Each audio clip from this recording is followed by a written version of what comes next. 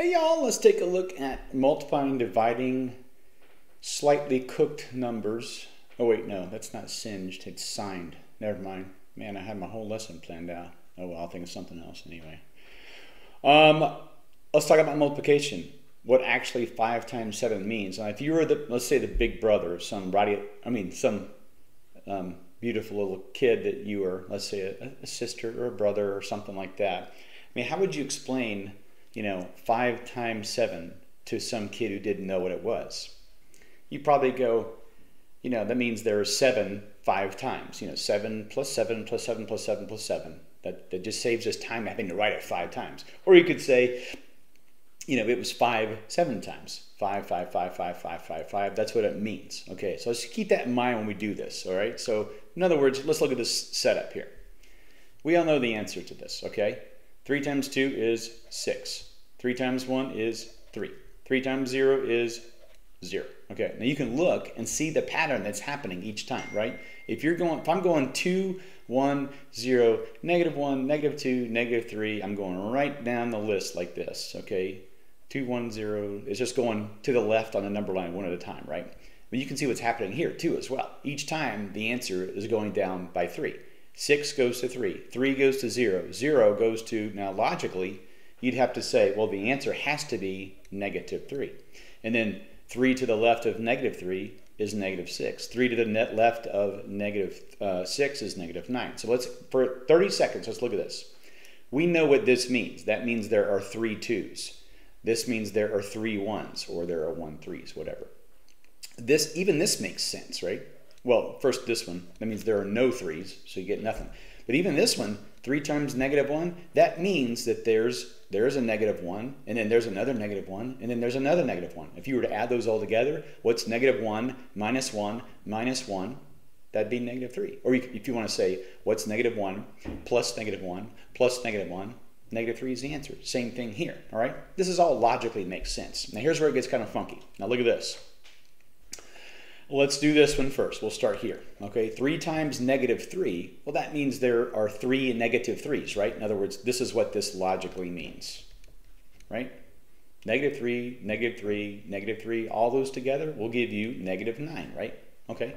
If there are just 2 times negative 3, that means there are just 2 of them, like this. Like there's a negative 3, and there's a negative 3. Negative 3 minus 3 is negative 6, okay? If there is just one of them, of course, that's negative 3. If there's none of them, that's a 0, of course. Now here's where it gets weird, all right?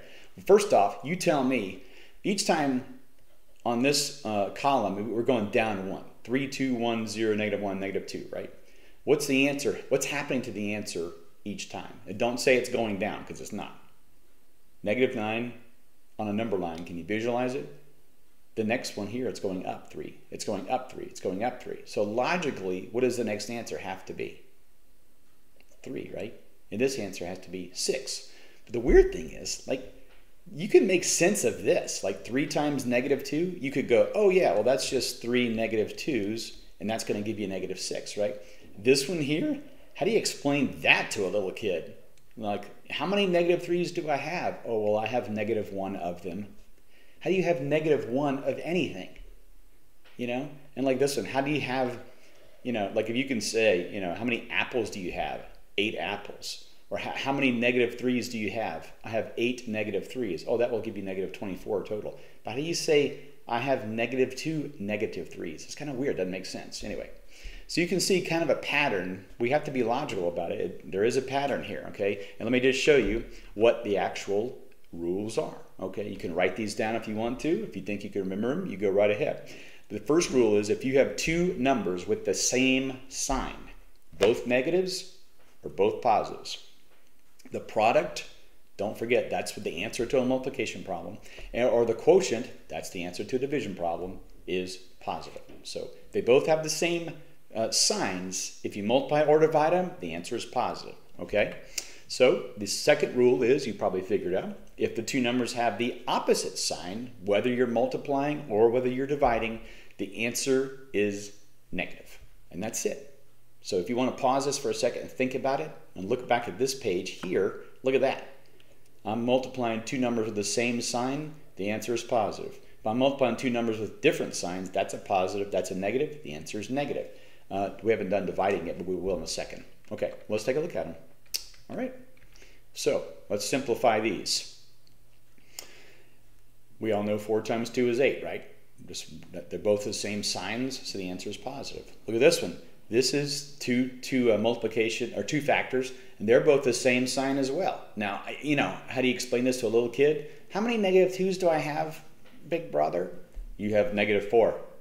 I mean, what does that mean? You know, it's kind of strange, but the answer is 8, since they're both the same sign. Negative 4 times positive 2 is going to be negative 8. They're different signs. 4 times negative 2, they're different signs, so negative 8. There you go. That's the answer. Okay. Now look at this. This is all division. Don't forget, every fraction is a division problem.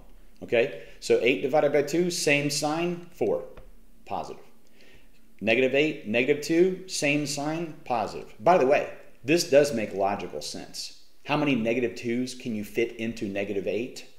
Well, 4 of them, right? Here's a negative 2, here's a negative 2, here's a negative 2, and here's a negative 2. How many negative 2's? 4. That makes negative 8. Makes sense. Now this, same thing. What's negative 8 divided into 2, or excuse me, divided by 2, chop it in half, the answer is negative 4, right?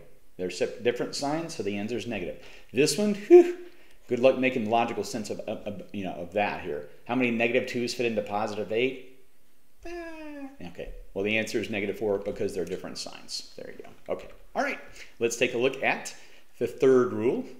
You don't have to write this down, but if you can remember it, whatever. Okay, an even number of negative factors gives you a positive product, an even number. An odd number gives you a negative product. Okay, and I'll show you why. You can pause it if you want to, but this is why. Because look at this. Remember, if we have 2 numbers and you're multiplying them and they're the same sign, that gives you a positive, right? In other words, this is going to give you a positive answer. But if you multiply a positive by a negative, they're opposite signs. This part times this part is going to give you a negative answer. Okay, now we've done all 3 of those, but then you still have another positive, right? So this part times this part, that's what we have. The answer is going to be negative to this. So that's an odd number of negative signs. There's 1, 2, and 3. 3 is an odd number. Boom. In other words, what's happening is if there's a bunch of negative factors, you just kind of pair them up.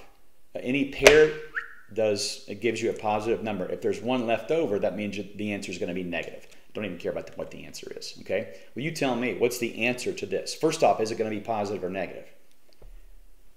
It's going to be positive, right? These 2 multiplied together will give you a positive. So 6 times 1 is 6, times 2 is 12, times 1. The answer is positive 12. All right? How about this one? Don't even forget what the answer is. Is the product going to be positive or negative? Pause it for a sec.